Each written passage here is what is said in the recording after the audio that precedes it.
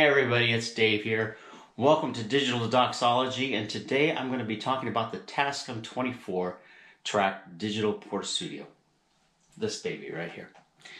And I've had some questions from different people on things, so I'm just going to do a video to show you how to set it up.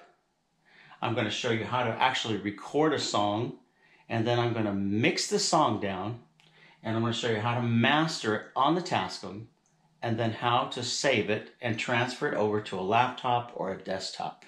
It's really pretty easy, but there are some step-by-step procedures that I'm going to go through and show you what things you might need, what kind of cables you might need to have on hand in order to do that. Hey, if you like this video, please be sure to hit the like button. Don't forget to subscribe and ring that little bell off to the side so you'll be notified when I put out more videos in the future.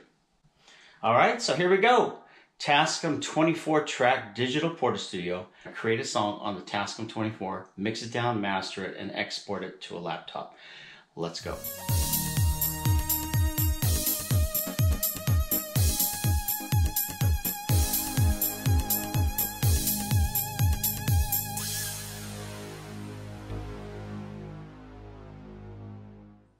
All right, the first thing you want to do, turn on your Tascam.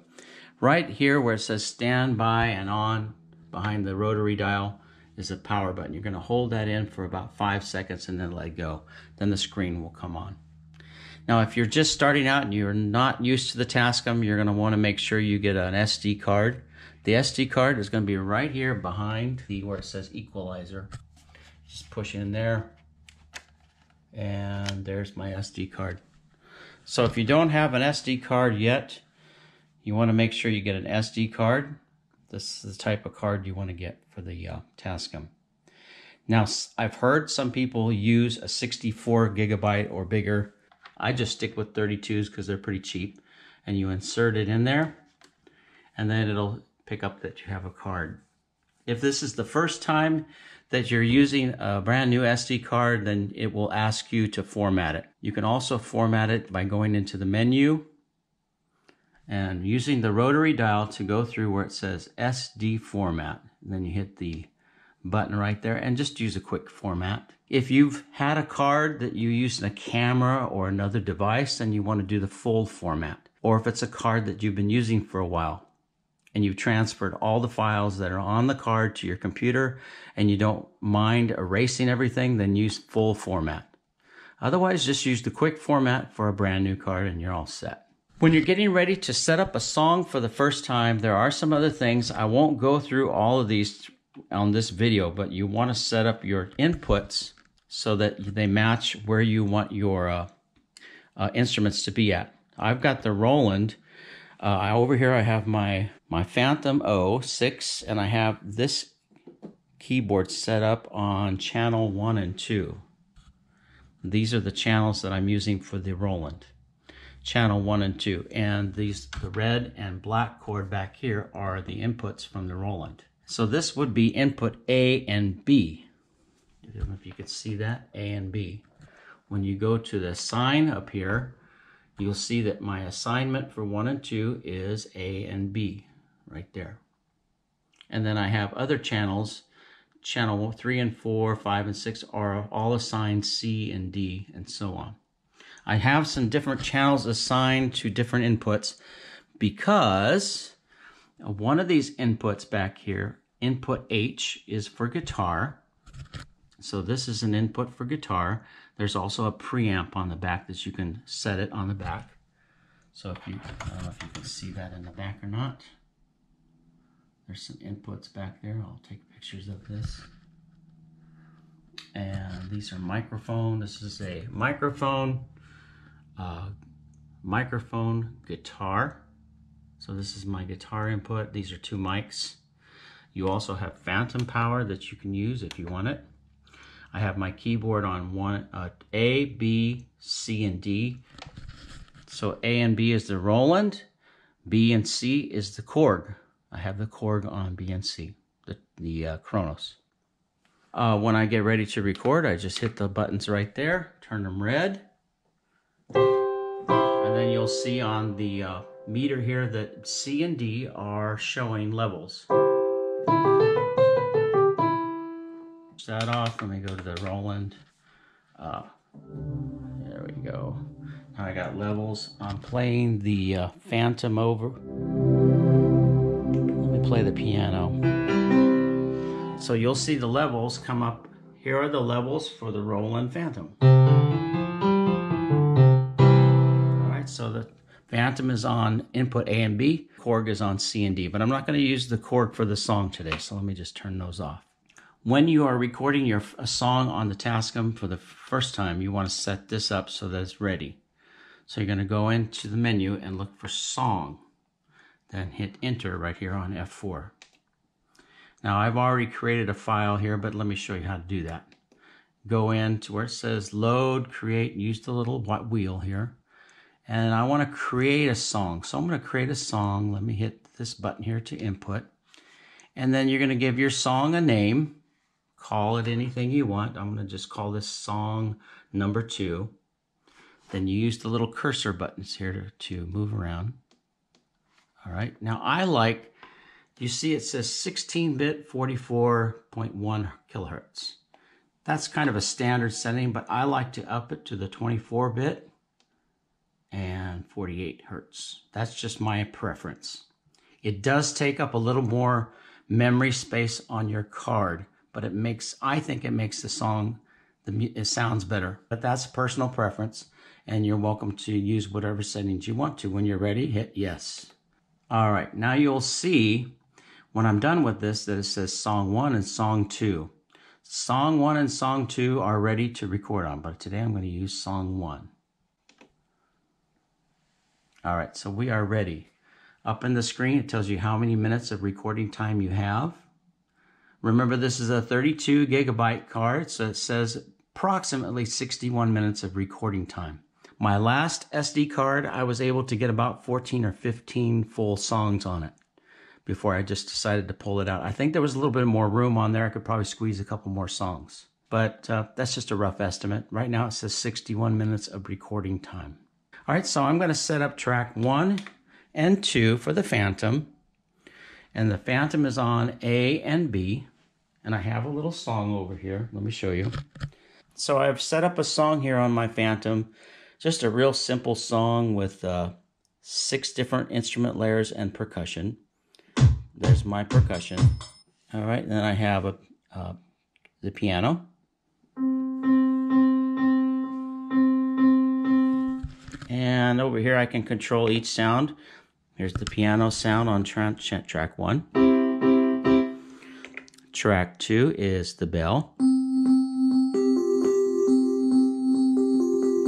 Okay, track 3 is the synth bass.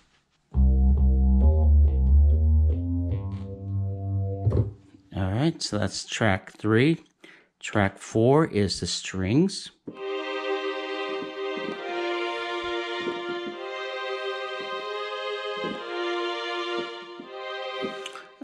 Track 5 is choir.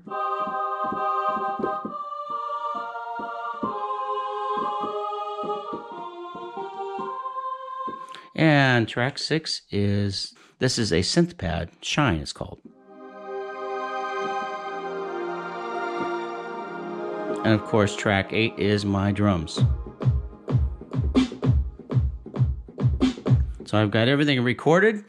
And I'm going to set this up to record my song. So let's go to the Tascam. When I'm ready to record, I'm going to hit play and record. And I'm going to start my song here.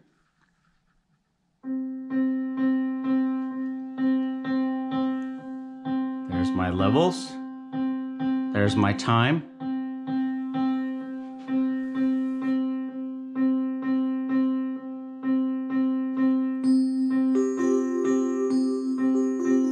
All of this is recording as I'm doing this.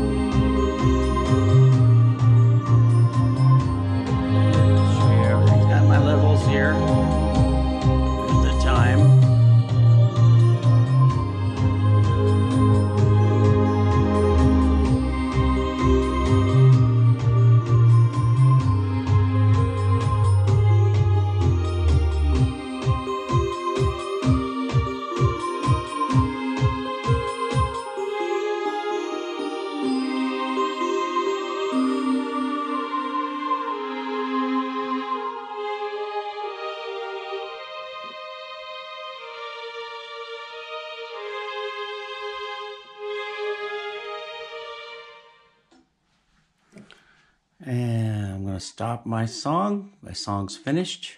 Voila. All right, so I have a song that's about 2 minutes and 19 seconds. Now, I could have used more tracks. If I wanted to layer different sounds, I could go in here and set up these tracks so that I can continue to add more instruments and more sounds. When I get ready to do the mix down, though, that's where this little button comes in handy. But I'm just going to use these two tracks right here. So the first thing I want to do is go to the end of the song, right about there.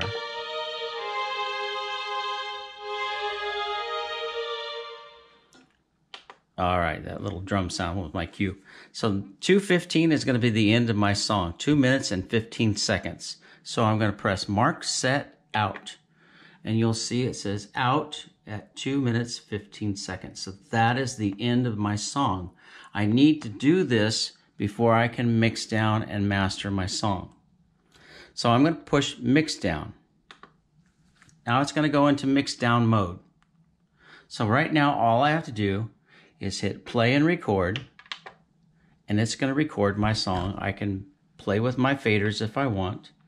If I have different tracks, I can adjust each track to different levels while I'm mixing down.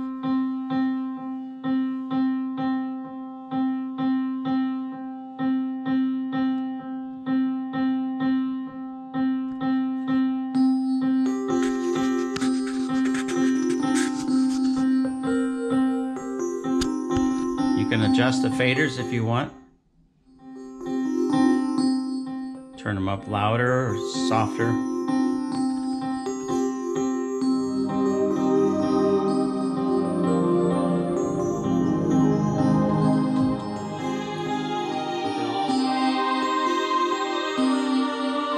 Song is still recording and mixing down, but watch what happens up here.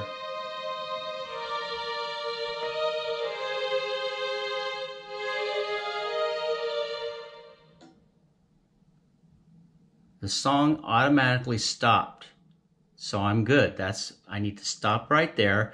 Now I'm going to hit this button again for the mix down or the mastering. Watch what happens when I hit this button. Now I've got some mastering tools that come up. So at this point, the Tascam has already saved a WAV file on the SD card. Now I'm going to create a mastered file.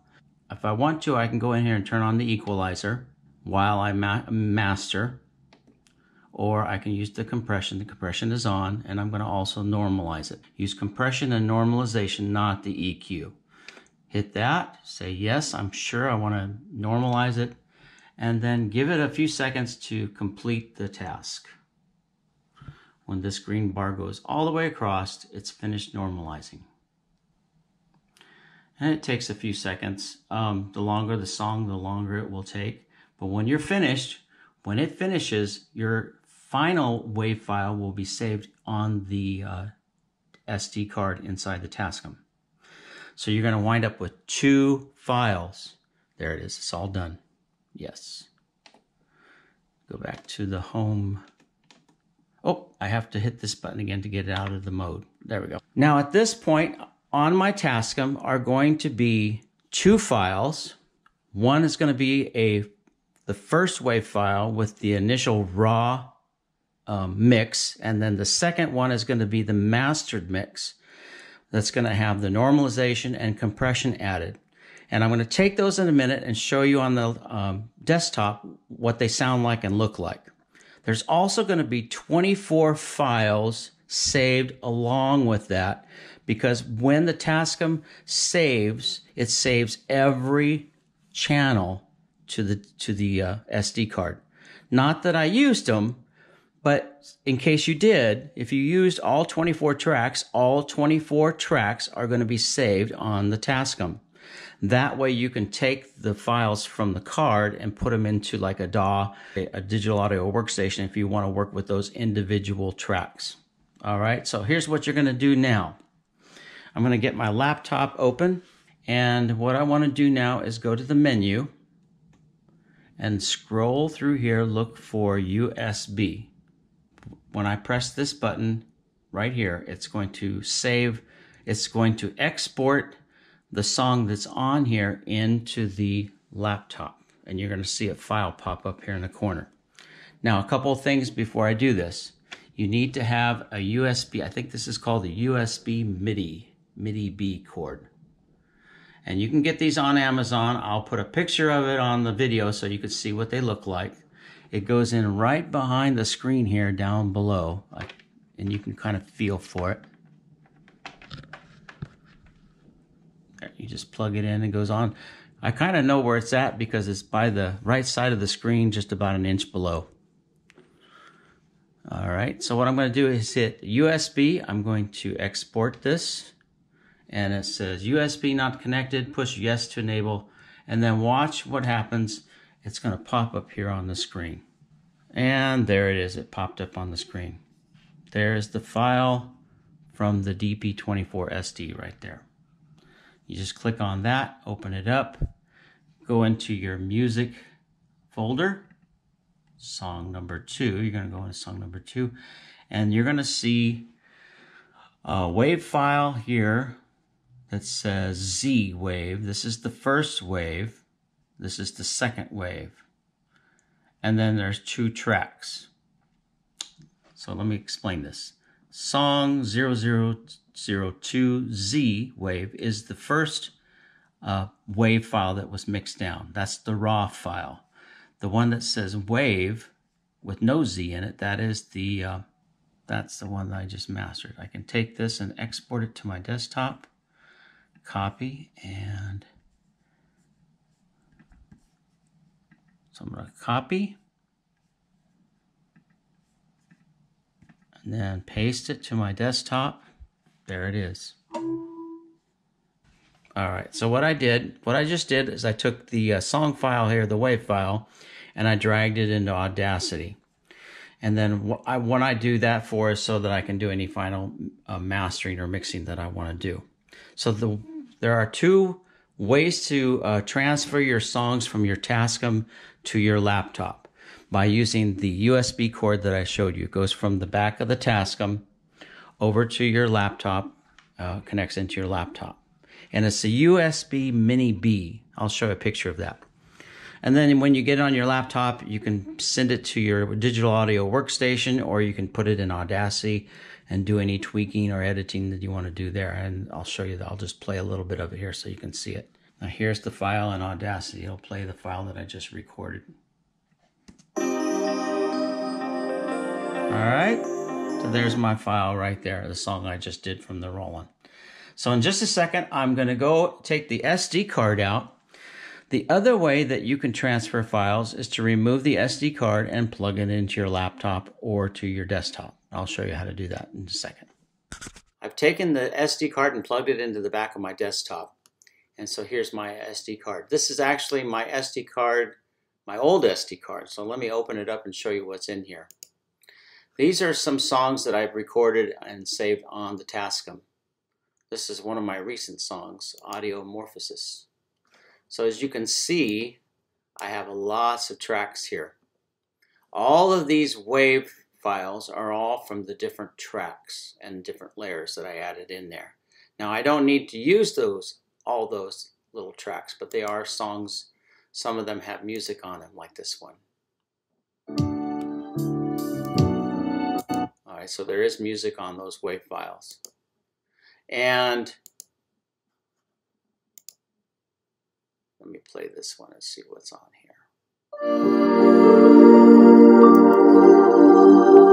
So remember what I said, the one file that's wave with a Z, this is the raw file. Listen to the difference. Here's the raw file.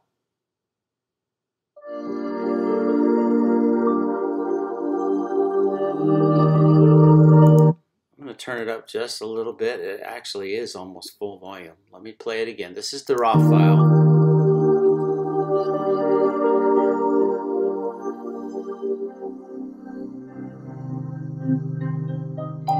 That's the opening of the song. Now listen to the mastered file. You'll hear a difference.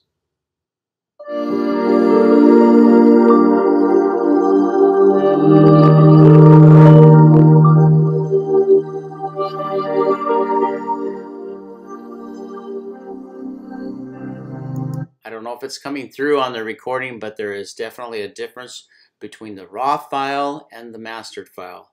At least on my end, I can hear it. I don't know if it's going to come through on the video or not. Sometimes when you record on your screen like this, it doesn't always pick up the audio very well. But there is a definite difference. It's like the difference when you go in on a photo editor and you get a raw photo and then you tweak it and do colorization and do all the stuff that you want to do for your picture, and then you save it as a JPEG or something like that, and you've got your mastered picture. So there's a difference between your mastered song and your raw song. If you want to take the raw one and dump it into a workstation or like Audacity or something like that and do your tweaking there, go for it, and definitely by all means. But all of these songs are going to have, when you load up a song, I actually went through and renamed all of these to match up my songs. Sometimes I just have like songs that are called experiment. But you see all these WAV files, I could take these individual WAV files and then export them into a digital audio workstation if I wanted to work with it in a different manner. All right, so I hope this kind of explains how you can record a song on the Tascam, and then you can either just use a cable to plug it into your computer and then transfer it via the cable, or you can take the actual SD card out, plug it into your computer, and then work with it that way. So you have a couple different options, and it's really up to you. I hope this helps you guys and hope this help explain how to set up a song on the Tascam and record it and save it. Hey everybody, this is Dave from Digital Doxology saying hope you have a great day. Go out there and make some music, have fun. If you have any questions or comments about the video, or you have something that I missed completely, put it in the comments section below.